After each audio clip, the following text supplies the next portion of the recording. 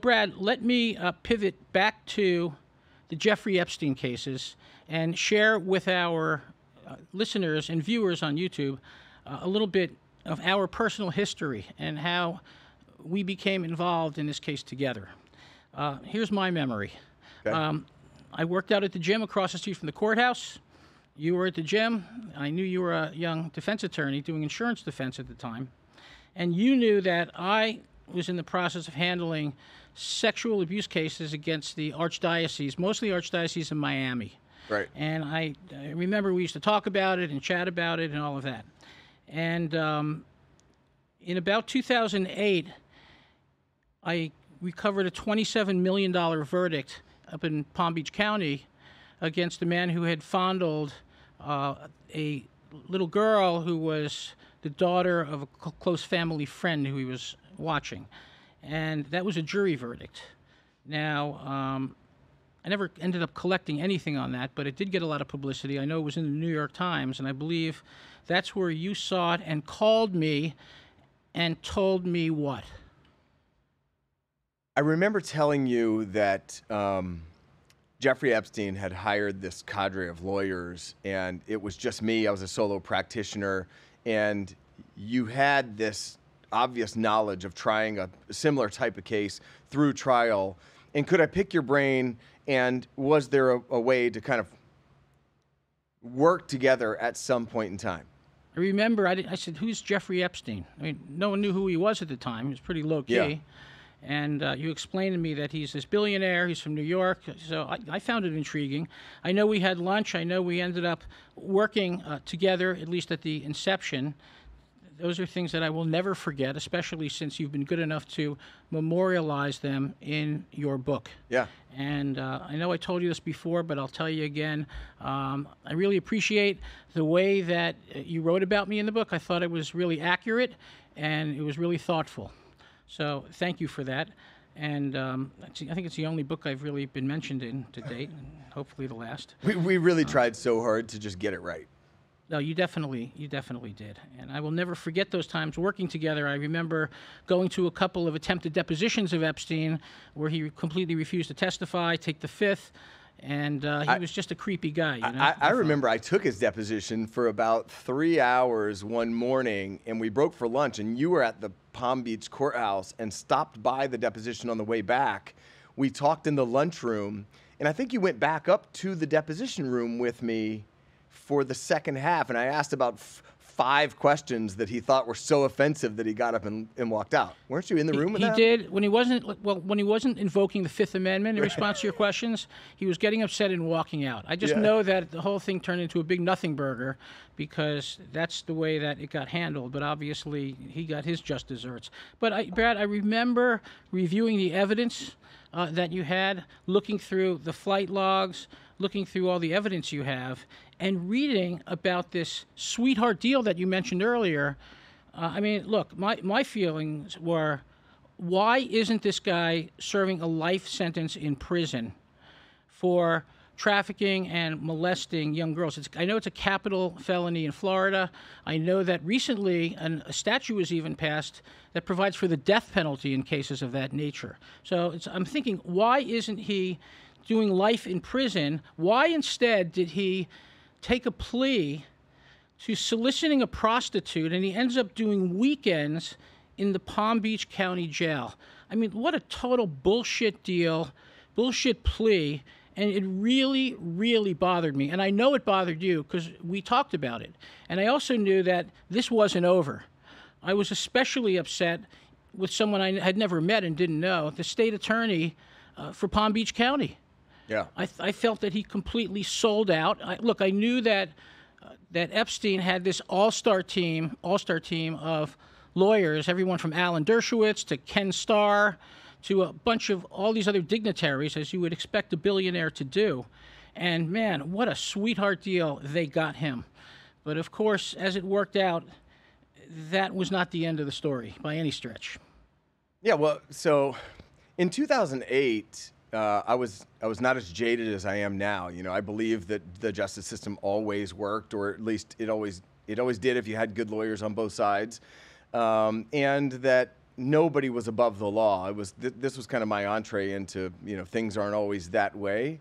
But when I got into this case, it was really because Courtney Wild asked me to help her out in the criminal case. She was cooperating with the federal government.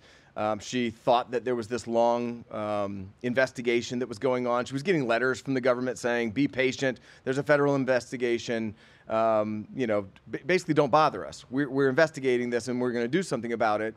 And she came to me saying, they're not talking to me. I said, well, I'm a former prosecutor. This is going to be easy. I'm going to call them. They're going to tell me that, yes, it's a federal investigation. He's going to prison for life, just like you just said.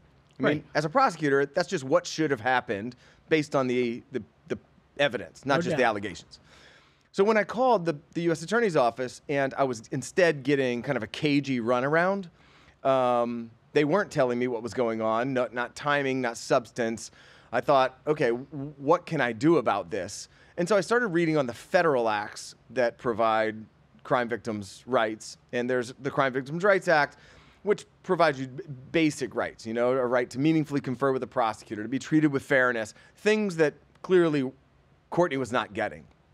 So I filed an emergency pleading to enforce the Crime Victims' Rights Act, and I filed it as Jane Doe versus United States of America, and went and filed it in federal court. And that's what stirred everything up, because it wasn't a civil lawsuit asking for money. It also wasn't a criminal lawsuit. Yeah. It was basically just saying something wrong is happening here, and we need to fix it. Right, and I think you were trying to set aside the sweetheart deal that was made, and at the time, to vacate the non-prosecution agreement they had arrived at. That's what it turned into. At the time, I didn't know there was a sweetheart deal. At the time, they just weren't talking to Courtney. So I filed this case and say, hey, look, something is going on behind the scenes that's illegal. The government's working something out with Epstein. I learned later that week through this very quick pleading process that it's already been worked out, that there's been this sweetheart deal, that there was a deal worked out behind their backs, which really was wrong. So that was kind of the beginning of the Crime Victims' Rights Act, and ultimately the goal was it should be invalidated because it's an illegal deal. Right, and I know ultimately you won that case, although... And then he died. And then he died. Yeah. So we won that case. There was a determination that we were right. The government violated the Crime Victims' Rights Act. What's the remedy? And so we were at the remedy phase where we were saying the remedy is you invalidate the deal. Now, Epstein had just been arrested. This is 2019. So we litigated this for 11 years before we get this ruling. He gets arrested, and then he commits suicide. And then there's a ruling that, well, the remedy, it's moot. So the case then ended. We did appeal that to the 11th Circuit and blah, blah, but he was dead. So anybody that we needed to enforce, the agreement against was no longer here. The word relentless just keeps coming to mind. And I just think that you are the epitome of relentless. And you have to be relentless as a litigator. But you take it and took it to a whole new level. And I know that we spoke about that in the beginning when we were talking about the mechanics of these sex abuse cases. And basically my takeaway is that I taught you everything that you know. And the rest, I appreciate that, you learned yourself, right? In hindsight, I taught you very little, got you off the ground a little bit, and the rest, that's all on you, not on me. And I'm just so proud that you were able to do that. You ended up with 71 of these individual victims. You mentioned the class action case involving 250 victims as well, and along the way, there were a number of other cases that I kind of refer to as offshoot cases, right? Okay. There were many of them. I wanted to ask you about those as well. But I don't want to leave out your partner in justice, who I think owns as much of this as you do, Brittany Henderson. So can you tell our listeners about Brittany, who she was at the time, what her role was in helping you prosecute these cases, and to interact with and support your clients, the survivors? Yeah. So in 2014, it was I was working at a much bigger law firm, six partners, and we had separate divisions, and I was essentially running our crime victim division by myself. And I had a massive summary judgment project that I was working on in the Crime Victims' Rights Act case, where I was going through thousands and thousands of emails and documents, and I only had a very short kind of turnaround period.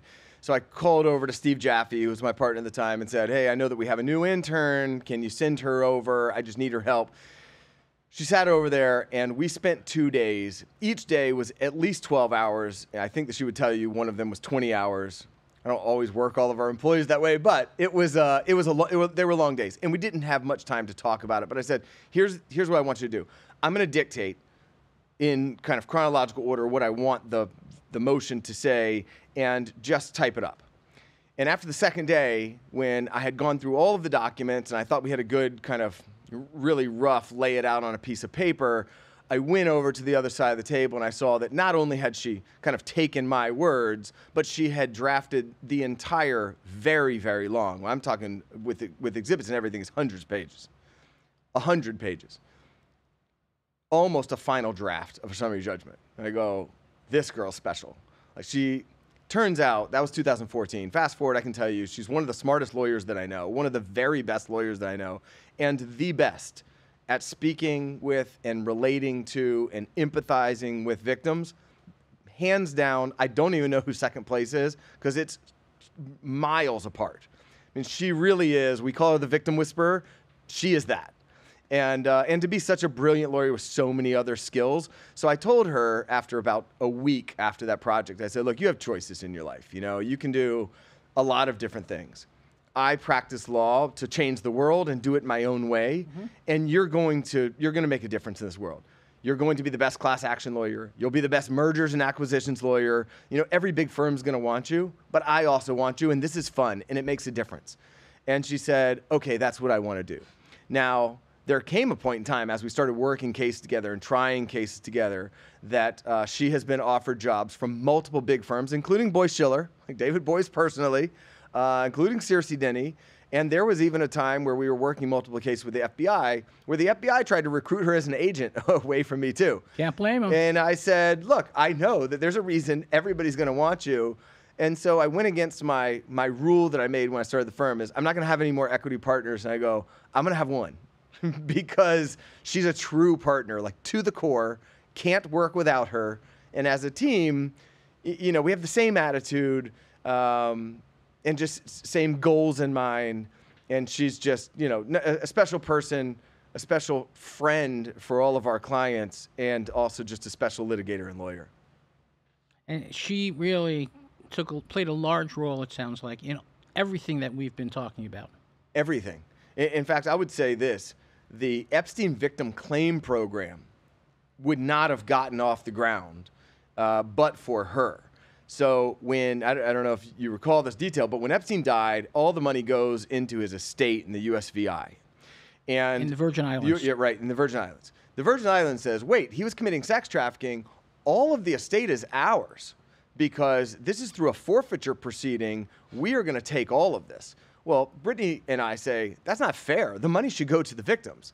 So we got on a plane, went down for a hearing. It was a probate hearing. And after the hearing, when all the other lawyers that were down there were trying to get on camera and interview with ABC, we walked to the Attorney General's office, knocked on her door, physically knocked on her door, and asked for a meeting. She gave us a sit-down meeting. She said, you know, why isn't the money ours?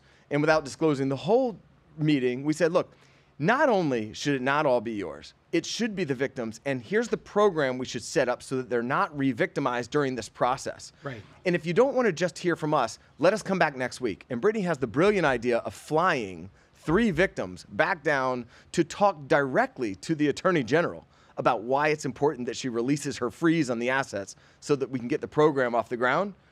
And that's how it happened. I mean, it happened just because of her idea and thinking outside the box and figuring out how are we going to maneuver through this legal process that we don't really know down in the Virgin Islands. I was hoping that Brittany, being the brains of the operation, truly would have shown up today. I know she had other commitments, but as I mentioned to you, I'm not letting her off the hook. I really want her to come. I want her to come and appear on another episode, with or without you. Yeah. And we can hear her perspective on all this. Yeah, that would be cool. Brad, I'd like to visit with you on some of the offshoot cases, cases that happened, some of them during the Epstein cases and others after, right up until today. First of all, Epstein, as it turns out, had a little black book, all right? And I remember when this came up about the little black book. First of all, as you've now discovered, what turned out to be in that little black book? Before we get into the story about how you got it. So now I understand it to have been Epstein and Maxwell, Ghislaine Maxwell and Jeffrey Epstein's Rolodex, which included females who were trafficking victims, many of them. It included other abusers that were friends of Jeffrey and Ghislaine's. It also included various contacts around the world, many of whom, in fact, most of whom, were not involved in any illegal activity.